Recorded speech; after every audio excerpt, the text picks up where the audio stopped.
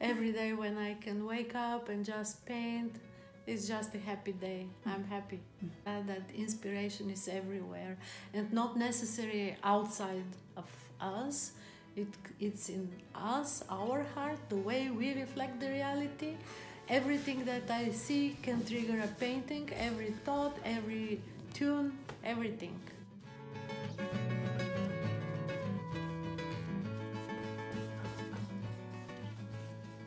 My painting teacher used to say that first we have to make sure that we feed the canvas, which means that you don't see any of these white dots underneath.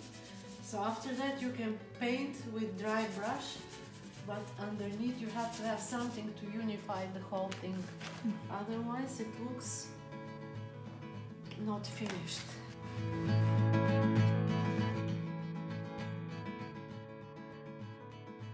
Sometimes I go a few days without painting if I have stuff to do, but I love to paint.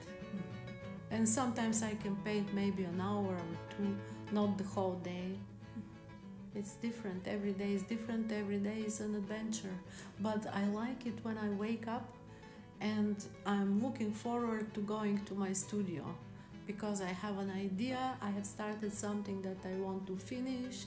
Although, if you ask me which part of the painting I like most, I think I prefer the beginning, the mindless part, the spontaneous part. After that, you have to be a little bit more concentrated, focused. And if this is the analyzing, then comes the unifying, when you have to make it look like one body.